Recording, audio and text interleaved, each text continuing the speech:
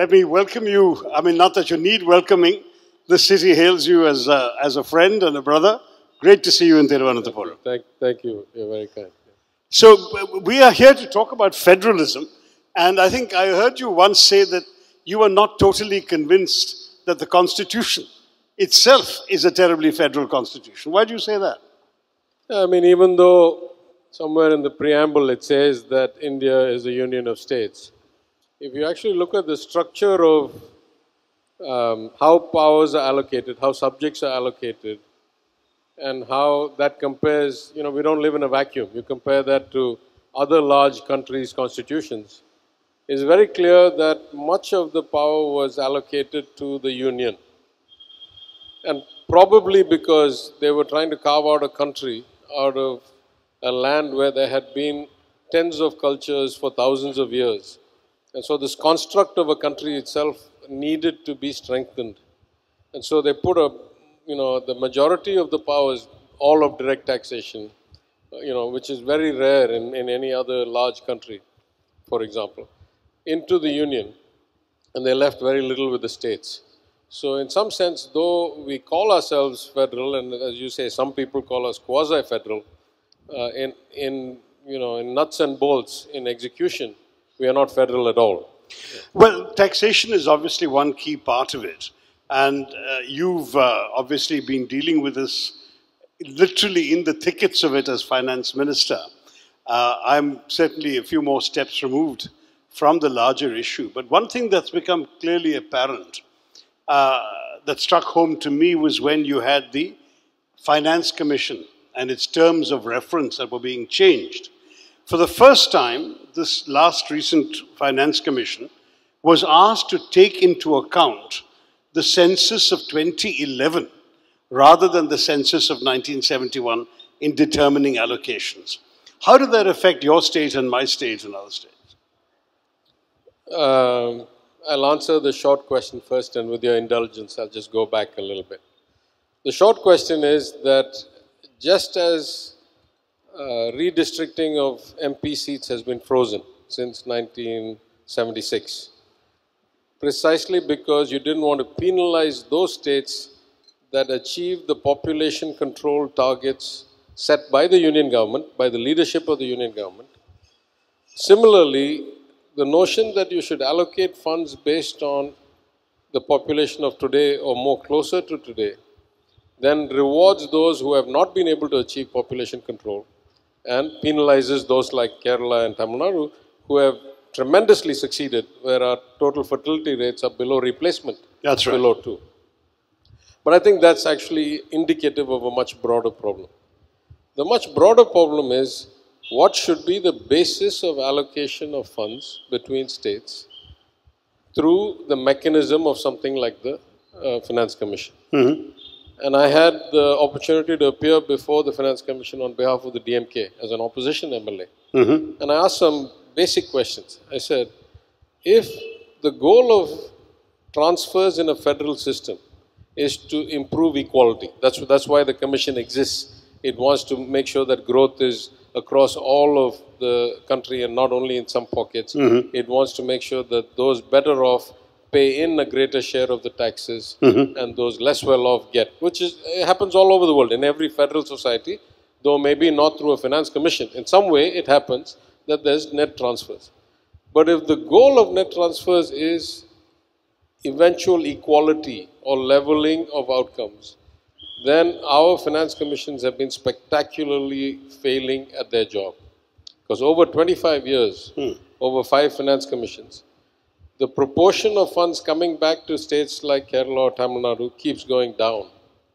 Our population as a percentage of India's total keeps going down. But our economy as a percentage of India's total keeps going up.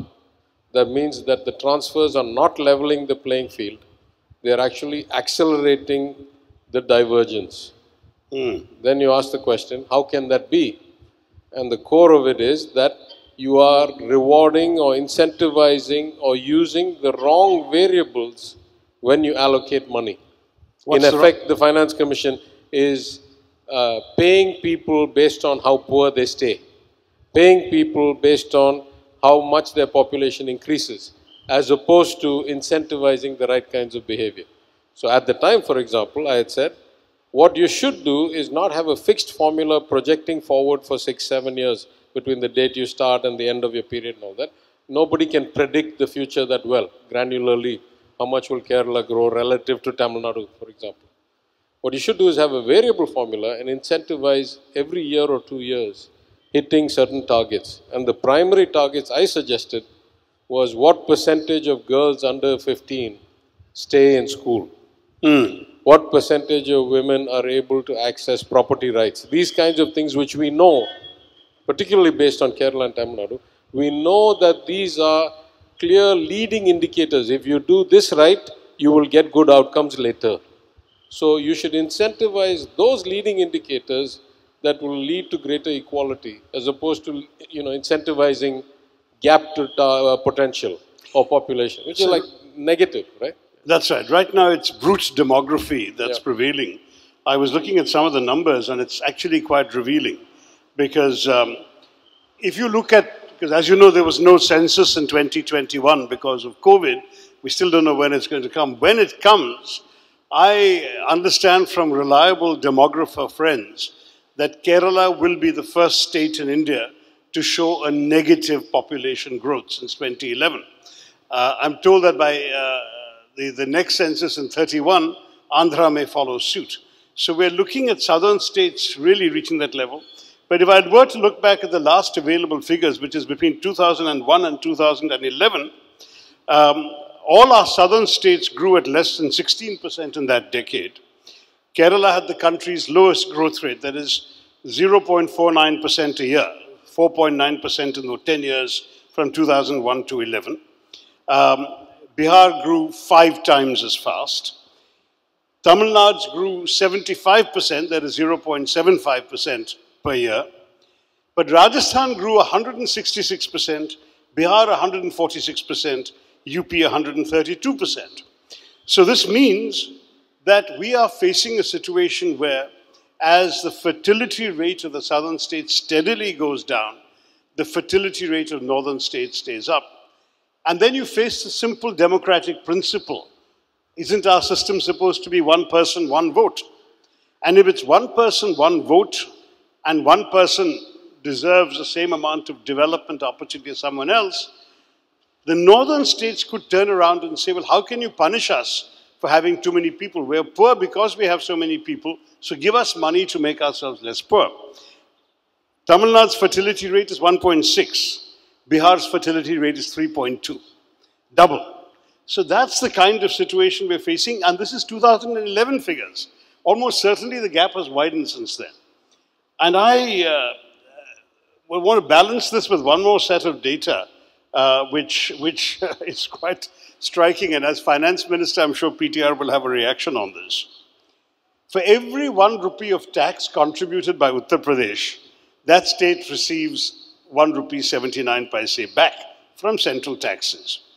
For every 1 rupee of tax contributed by Karnataka, that state receives 47 paise back.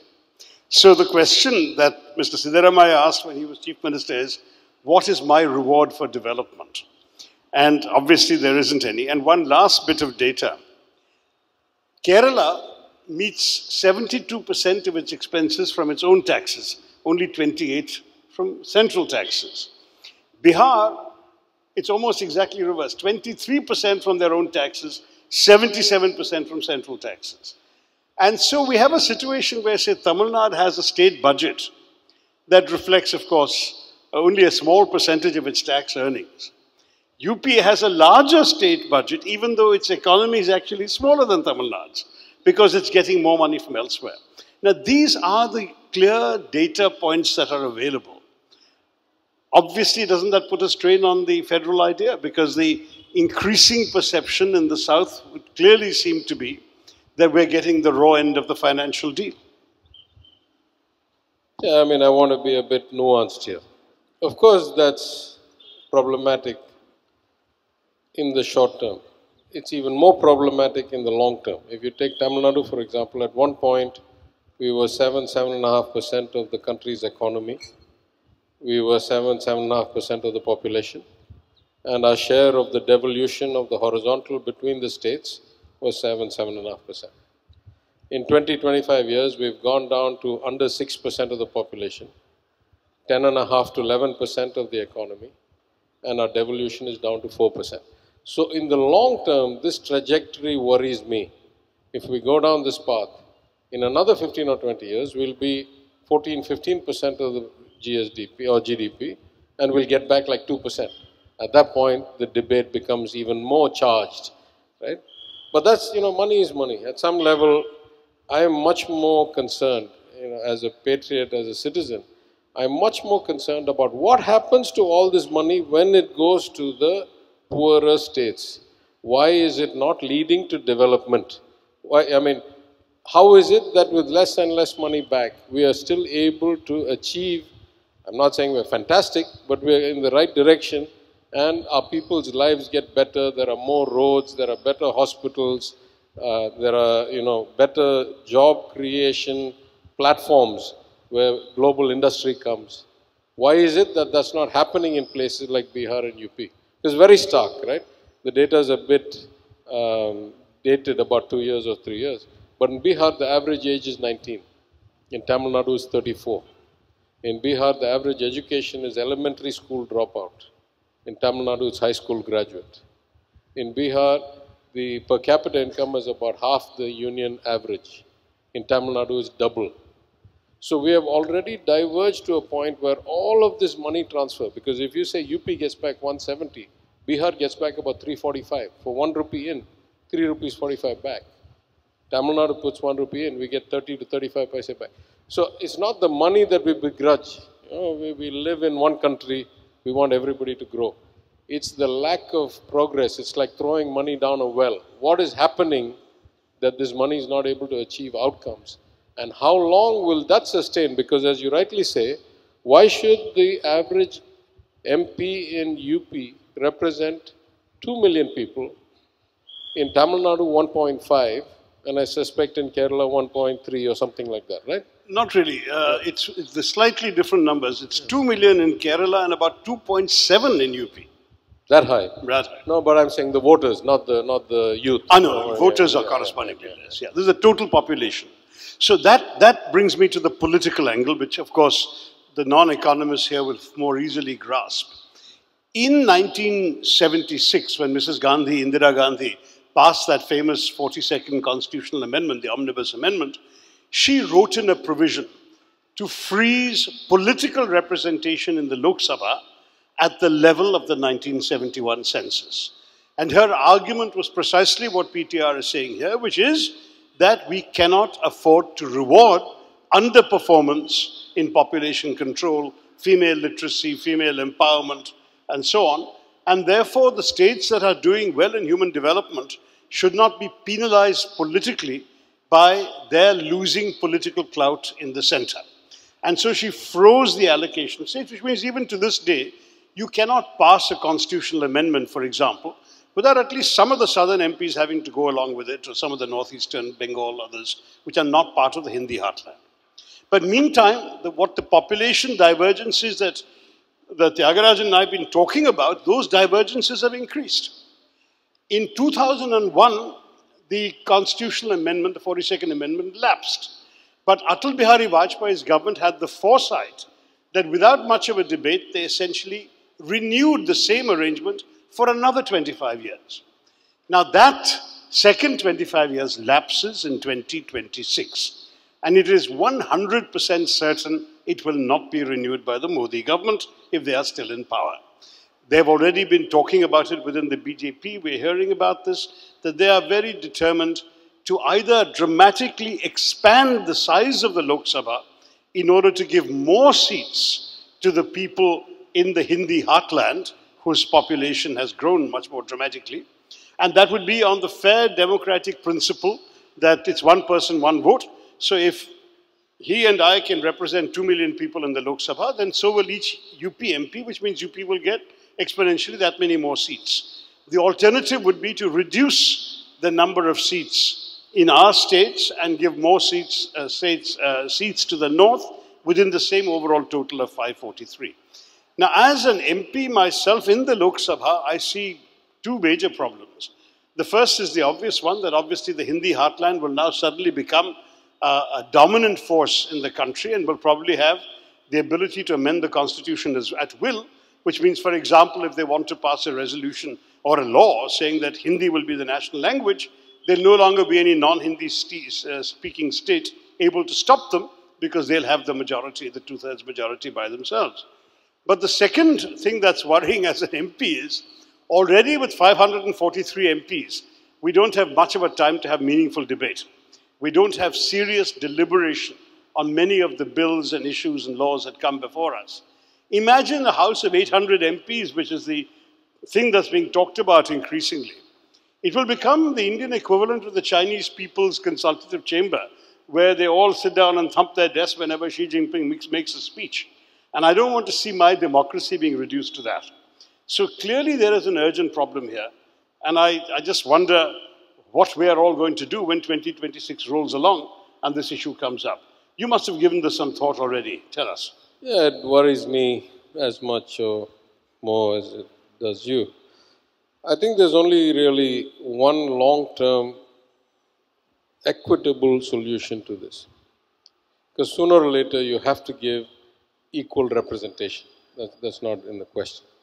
And I agree with you, as it is at 540 something, you can't get any real discussion. At 800 it's going to be. But the long-term equitable solution is to divest significantly powers that were written into the Constitution in 1950, before they were adopted, to the states and the local bodies. So you make the union government essentially interstate commerce, foreign affairs, defense, stabilizing the currency, the kinds of things that most federal governments do. And you devolve the powers down to the states. Then it doesn't worry me so much that I don't have that much representation or the ability to, again. So if you have a way of truly only national interest issues being left with the union government, and most of the day-to-day lives of people being determined as close to them as possible, local bodies or state governments, then I think it's sustainable in the long term. Because the reverse is really dangerous, right? If you see places where people get disenfranchised through the nature of transition of democracy, then you will start seeing a lot of kind of tearing of the fabric of the country. And it's one thing if, and then you're looking at places like Spain or the United Kingdom, where already, people in developed countries with good standards of living still are demanding the right to self-determination. Now you take places like India, you'll have two added problems, because already the quality of life varies greatly. And the second is the scale, right? It's one thing if you have 2 million or 5 million disaffected or disenfranchised, or at least with the feeling of disenfranchisement. It's another thing if you have 200 or 300 million people in South India that start to feel like they're disenfranchised. So that worries me greatly, though I'm only a state politician and I intend to remain a state politician till I retire. These are bigger issues that people like you should consider. But as a citizen, it worries me about the nature of our country and about its stability. Well, there are two other possible solutions that could address this problem. One would be to convert the Rajya Sabha into a much more equal chamber of the states, the way in which the American Senate works, where every state gets the same number of representatives, and therefore they have the ability, for example, to block a constitutional amendment. Right now, the Rajya Sabha actually reflects the same imbalance as the Lok Sabha. So if UP has the largest number of seats in the Lok Sabha, which it does, it also has the largest number of seats in the Rajya Sabha. Maybe one possibility would be to change that to ensure that, number one, all states have an equal representation in the Rajya Sabha, and number two, the Rajya Sabha's concurrence is required for any far-reaching decision, including any constitutional amendment, and that could be a way of preventing the worst happening. The second possibility, of course, it may be seen by some as more extreme, but since we're discussing federalism, we can talk about it, would be to move India more in the direction of a confederation rather than a federation. What do you think of that? I mean, the second is not that far apart from what I proposed, right? But the first also worries me because I'm a member of the GST Council for the last 2 years. And every state has equal voting rights. And that is greatly destructive to the quality of debate or quality of decision making in the council. And I'll tell you why. There are states, for example, Bihar, but you go all the way to the northeast, where from 2/3 to 90 to 99% of their budget comes from the devolution from the center. There are states like us that get a quarter or a third of our budget from the center. If we all have equally one vote, and the council gets to determine whether taxes should be raised, and particularly indirect taxes, which we know are regressive, which the Oxfam report recently said, 50% boredom pays 64% of the taxes. That's as regressive as you can see anywhere in the world.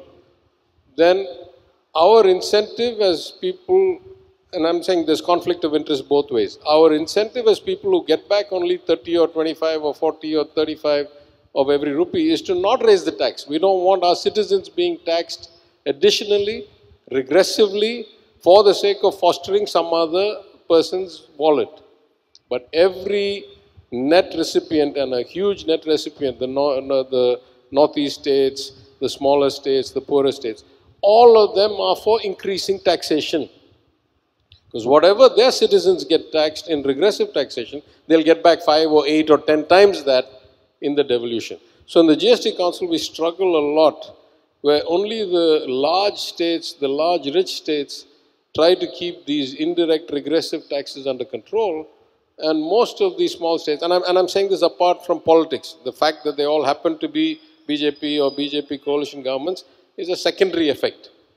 But there's a conflict of interest just based on size. If 95 paise of my budget rupee comes from Delhi, then I'm all for increasing Delhi's revenues, right? And so this one state, one vote model worries me, particularly because of the extremes, right? You have some states that are 220 million people, you have some states like Tamil Nadu, 80 million people or 75 million people. We don't know because census has not been taken. And then you have some states that are 500,000 people or 1 million people. Should they really get to have equal votes, especially if there's a conflict of interest inherent in their economic model? That worries me a bit. Fair point. The confederation idea was actually a little beyond what you were saying. I was thinking more in terms of the notion that had been floated in the past by some, that India would be better off as a confederation of one group of, say, the sort of states of southern India as one unit, and perhaps 1 or 2 different units in the north, and the 4th unit in the northeast, and that therefore each unit would have intermediary responsibilities between what the union has and the states currently have. Or is that going to be an unnecessarily top-heavy answer? No. I mean, that may be a good interim. I mean, you could do confederation multiple ways. I took the simplest interpretation, which was more like a European Union or a United States, where by definition it is the United States. So the states come first and the union comes later.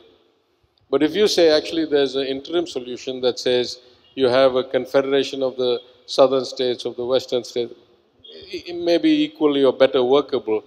I haven't applied my mind enough to think about the procedural and technical issues, but on prima facie, a reasonable approach. But though we say we are a union of states, the power of the center to create the states surely makes it a very uneven thing. I mean, after all, Uttarakhand, Chhattisgarh, Jharkhand, Haryana, Himachal, all these exist because the central government and the parliament in which they had a majority created these states.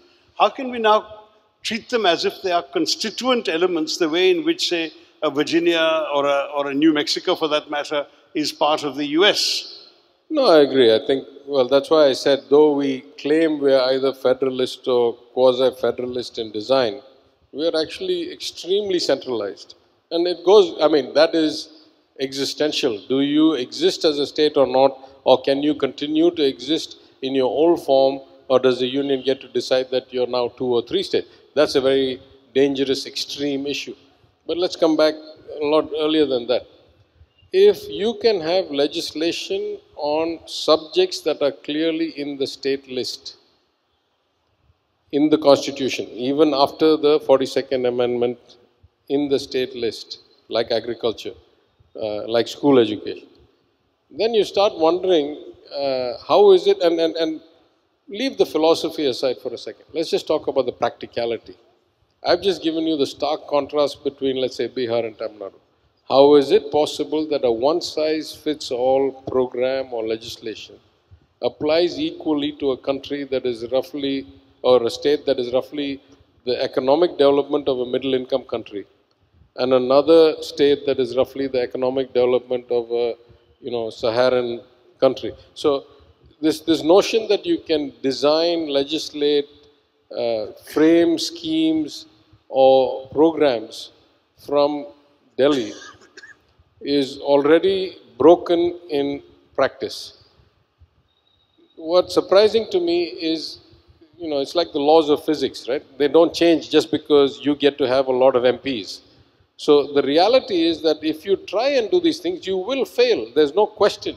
Your results will be very, very much worse than had you devolved or customized or state-wise. And we're seeing that every day. We're seeing that the progress of the country is getting retarded by these attempts at homogenization. So then that leads to the question, how long will it be before people start kind of pushing back against failing systems that produce bad results? And that's a much more mundane, day-to-day question than existential, can I remain one state or not? I know it's a fairly worrying thing too, but I'm wondering, I think it's only fair to play devil's advocate and ask, to what degree is our anxiety fueled by the fact that we happen to have a party that believes in a philosophy of Hindi, Hindu, Hindustan, that keeps talking about one nation, one language, one leader, all of this kind of talk, and that if tomorrow that party were no longer in charge, would we be much less anxious about the future of federalism? Or do you really think, as you seem to imply, that the fundamental structural issues are the problem and not so much the temporary accident of a homogenizing party that's sitting on top of our country? The structural issues have existed for 75 years, or bulk of them. Why have they not caused us this kind of concern till now? Because we have never had a government that tried to do this kind of authoritarian, diktat-driven administration before. And there have been BJP governments before, right? This is not the first BJP. So I'm not even talking about the party. I'm talking about the construct of that party's administration as it exists today. Obviously, things that are theoretical kind of float around in the back of your head. When they become in your face is when the individuals or the particular administration kind of doses them up with steroids and thrusts them down kind of in a very aggressive way. So of course, these issues have always existed. They would have probably continued to become more current in one's thinking or come to the foreground, no matter what, because of the scale of the country expanding, because of the disparity expanding, the increasing. That was going to happen probably anyway. But nothing focuses the mind like imminent threat. So I think certainly this administration has kind of exacerbated, almost accelerated that to a real imminent fear or immediate fear of are we losing our right to self-determination in a substantive way. I think we're supposed to be opening this up to the audience in a minute, but let me ask one more thing. There is also the pushback from people elsewhere that Tamil Nadu in particular has been taking an unnecessarily aggressive or regressive, whatever word one wants, stand on some of the federal issues that other states have not objected to. The two examples that come to mind, the first is, of course, the Kendriya Vidyalayas, that even though school education is principally a state subject, the center established central schools which were designed principally for central employees to park their children when they're in transferable jobs and they needed some common elements. But as I understand it, Tamil Nadu has refused to allow any, sorry, not Kendra Vidyalayas, beg your pardon, the Jawahar Navodaya Vidyalayas, because in the Jawahar Navodaya Vidyalayas, Hindi is compulsory, and Tamil Nadu has refused to accept that. So Tamil Nadu is the only state where there is no Jawahar Navodaya Vidyalaya. That's one kind of question where we ask, is Tamil Nadu being reasonable? How does it matter if there are some Tamil children who are learning Hindi? How does it hurt Tamil Nadu's interests? And the other question also of an example like this is the current controversy over the NEET exams. That if you want children in Tamil Nadu to have the right to take exams in Tamil, that's fine, but surely that should then confine them to medical practice in Tamil Nadu, whereas a NEET examination would enable them to study, prepare, and work anywhere in India. How would you respond to these two criticisms? Well, I think they're both factually wrong, first. There are already Navodaya schools in Tamil Nadu. Oh, there are? I have people, I know personally, the commandant, former commandant of the DSSC in Wellington, is a graduate of a Navodaya school. So I won't say there are no schools, maybe we don't increase their number as aggressively as other states. But there's a broader issue there about language. And that is that the notion of compulsory Hindi has been kind of the third rail or the lightning rod for politics in Tamil Nadu for over 80, 90 years. We have always felt that if you force some language that we see as non-essential, then it is a slippery slope where pretty soon you'll find either English or Tamil or both being relegated to second class or third class status. So it is at the core of Tamil identity that is our language. I think most cultures, language will be at the core of their identity. Certainly our legacy, our reverence to our ancestors, all of that is entwined into our support for the language.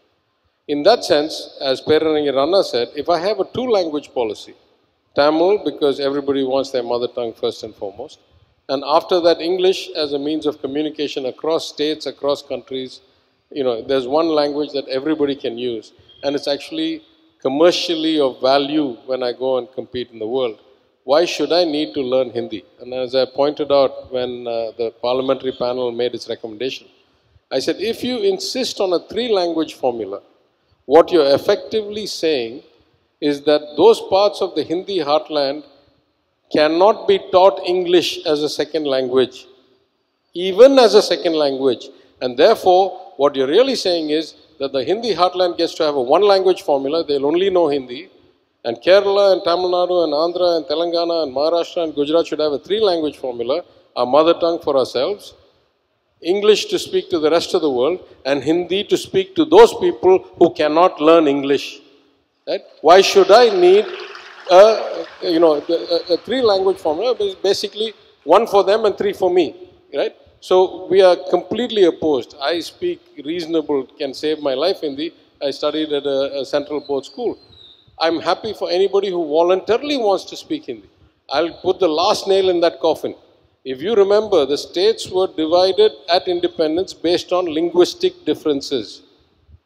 If that is the case, why do we have a Rajasthan and a Bihar and a Uttar Pradesh and a Madhya Pradesh? If all of them we consider Hindi heartland, what happened to all their original languages?